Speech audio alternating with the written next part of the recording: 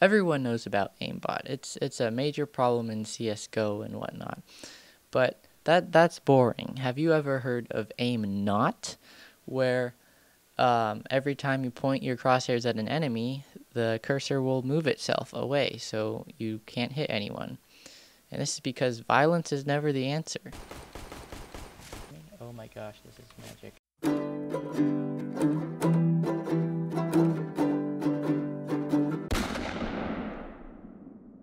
When I was beginning to work on this project, I was thinking to myself, what is the least amount of work I can do while still having a finished product? And, well, the answer is very, very little. So it turns out that there's a crosshair setting that you can change that makes this all so much easier. So you go into the console and you type CL underscore crosshair style 1.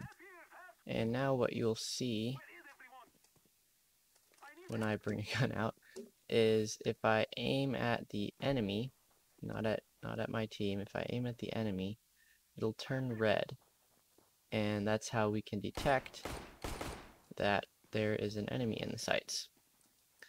So now we can go back into the recorded video and find the frames where it turns red. So what we need to do is take a screenshot of the area and then open it in Photoshop.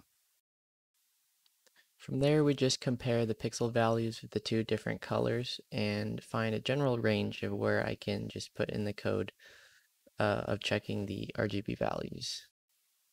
So then we import some values, define some variables for a window, start a while loop to grab the image every frame, and then convert it to RGB, get its width and height, get the RGB values, and compare that RGB value to see if it's within a certain range, and if so, move the mouse.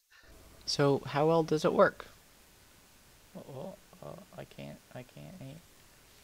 I'm trying to aim and I can't. It's not letting me. Oh my gosh, this is magic. Oh my god. This is really frustrating. I even played one game without bots. And you can guess how it went. We try to shoot someone. Oh, I'm just bad at the game. Oh my god. When I tried a second time, the aimbot did what it was supposed to do. Can't aim. And that was because of the thingy. That was not me. I was not expecting it to either work that well or just work at all. So let's do my other specialty, which is making my life unnecessarily harder, such as me writing this script during my math class and also me deciding to write a neural network to decide if there's a person within the sights to move the mouse. So basically how machine learning models work is you have your organized label data, or you don't have to label it, and then you have your model, and you chuck all of that data at your model, and your computer learns from it. The good thing about this is that you don't have to explicitly program, so for more complex things, you can just have your computer learn. But the downside is you have to organize that data, and sometimes the computer doesn't do what you want it to do, and also sometimes, like in this case, it actually takes more work to create the model than to actually program it to do what you want.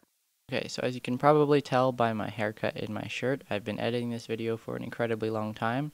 I don't even have the script anymore because it doesn't apply. But basically this is how this is going to work. So for the machine learning portion of the project, there are two parts.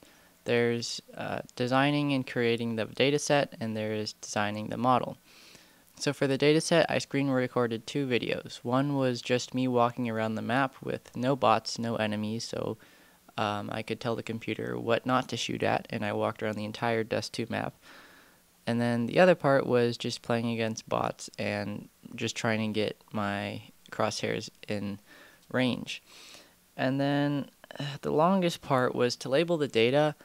I wasn't going to go through every single frame and then create an array like that, so I kind of automated it, but I still had to find every single frame with a person in it in the middle, and then move that in Premiere to the end.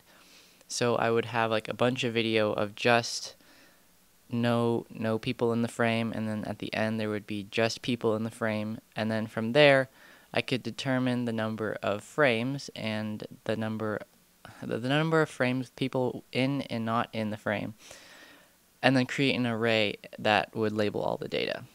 And so I also wrote a program to cut out all the frames in the video and turn them into images, and also crop the images into the right size so I could feed them into my model. What I ended up with was a lot of frames, so it was a decently sized data set, not anywhere large by comparison, but I think that was the most efficient way I could do it, even though it didn't feel very efficient at the time. So let's chuck it at my model. So the result of this project is the world's worst aimbot, and something that's just really aggravating to play with. I mean, it gives you like motion sickness for making the mouse jump around so much. I hate it. But I mean, I guess that was the point the whole time.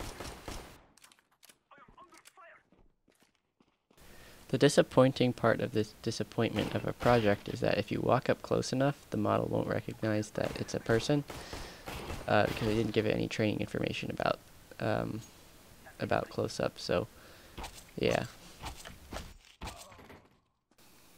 If you like this video, or want me to make a video on something like this, again, consider liking, subscribing, commenting, sharing, clicking the bell icon, looking at my other videos, anything for the YouTube algorithm. That would be appreciated.